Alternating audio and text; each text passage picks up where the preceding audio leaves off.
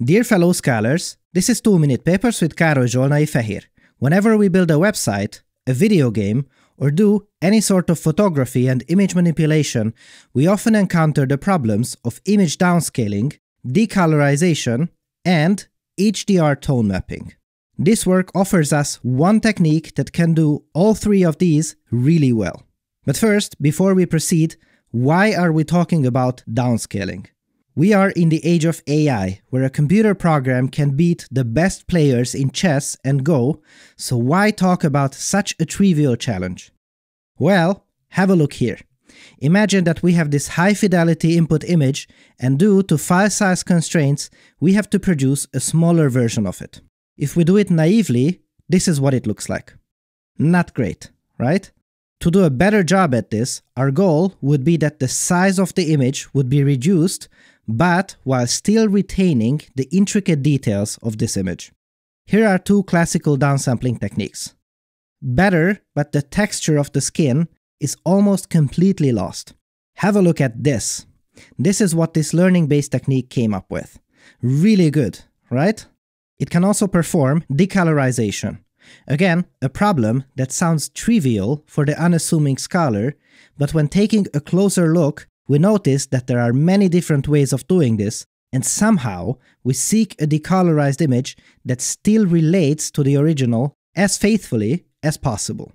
Here you see the previous methods that are not bad at all, but this new technique is great at retaining the contrast between the flower and its green leaves. At this point, it is clear that deciding which output is the best is highly subjective. We'll get back to that in a moment. It is also capable of doing HDR tone mapping. This is something that we do when we capture an image with a device that supports a wide dynamic range, in other words, a wide range of colors, and we wish to display it on our monitor, which has a more limited dynamic range. And again, clearly, there are many ways to do that. Welcome to the wondrous world of tone mapping. Note that there are hundreds upon hundreds of algorithms to perform these operations in computer graphics research. And also note that these are very complex algorithms that took decades for smart researchers to come up with. So the seasoned fellow scholar shall immediately ask, why talk about this work at all? What's so interesting about it? The goal here is to create a little more general, learning-based method that can do a great job at not one, but all three of these problems. But how great exactly? And how do we decide how good these images are? To answer both of these questions at the same time, if you've been watching this series for a while, then you are indeed right. The authors created a user study which shows that for all three of these tasks, according to the users, the new method smokes the competition. It is not only more general, but also better than most of the published techniques. For instance, Reinhardt's amazing tone mapper has been an industry standard for decades now, and look, almost 75% of the people prefer this new method over that. What required super smart researchers before can now be done with a learning algorithm. Unreal. What a time to be alive. A key idea for this algorithm is that this convolutional neural network that you see on the left is able to produce all three of these operations at the same time, and to perform that, it is instructed by another neural network to do this in a way that preserves the visual integrity of the input images.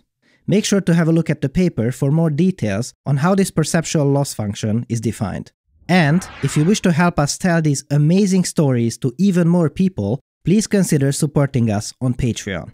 Your unwavering support on Patreon is the reason why this show can exist, and you can also pick up cool perks there, like watching these videos in early access, deciding the order of the next few episodes, or even getting your name showcased in the video description as a key supporter. You can find us at patreon.com/2minutepapers, or, as always, just click the link in the video description. Thanks for watching and for your generous support, and I'll see you next time.